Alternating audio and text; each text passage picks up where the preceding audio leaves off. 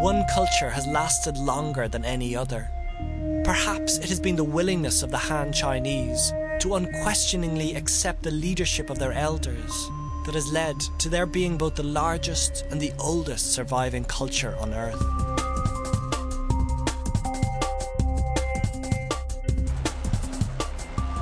Over the past 2 millennia, like a sponge, the Han have absorbed almost every other culture they encountered as they grew and spread across this land. In the vast region that is China today, there remain 56 distinct ethnic groups, where once there were hundreds.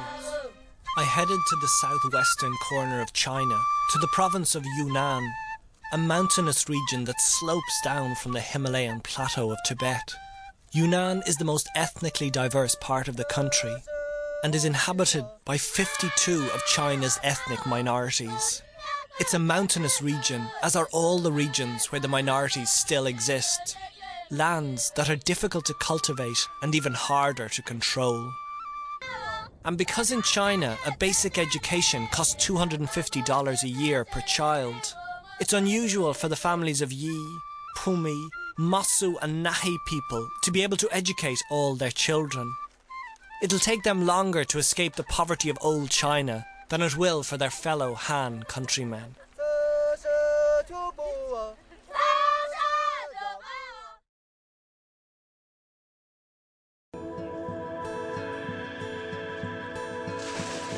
He can come and go from his lover's house, but only at night.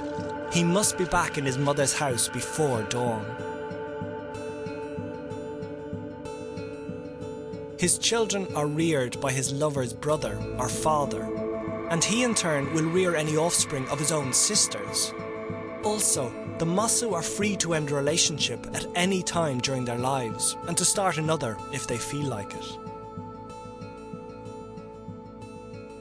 I was invited to the house of the Atsa Min family, and found that these Mosu people had begun to break some of their own customs. The eldest son, Doju, has become a government official, and has therefore chosen to follow the Han custom by officially marrying his lover. He remains, however, extremely proud of his Mosu heritage. Doju explains that the Mosu hold the search for true love higher than anything else. That's why they keep their relationships open. It gives them the chance to keep looking for the perfect partner. They feel that other cultures are hypocritical when they expect true love the first time round. He points to the inevitable failure of so many marriages in the West. The Mosu aren't obsessed with sex, he says. It's just a natural part of things. In keeping the children at home in their maternal grandmother's house, the Mosu manage to sustain the family no matter what happens to a particular relationship.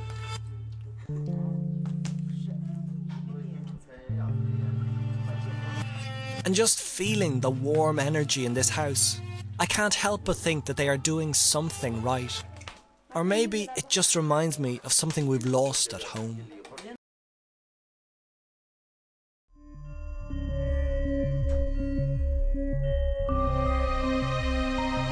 I was interested to learn how the Lama felt about the violent destruction of his monastery and the dangers that face the Mosu from modern China.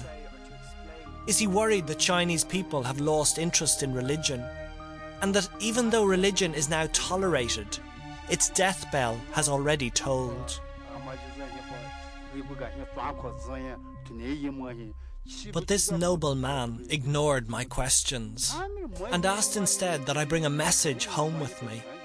He told me that there are no real borders on Earth, that people should value closeness and friendship and happiness in the home above all else, and that he prays only for a world without war, without corruption, where mankind can live in peace.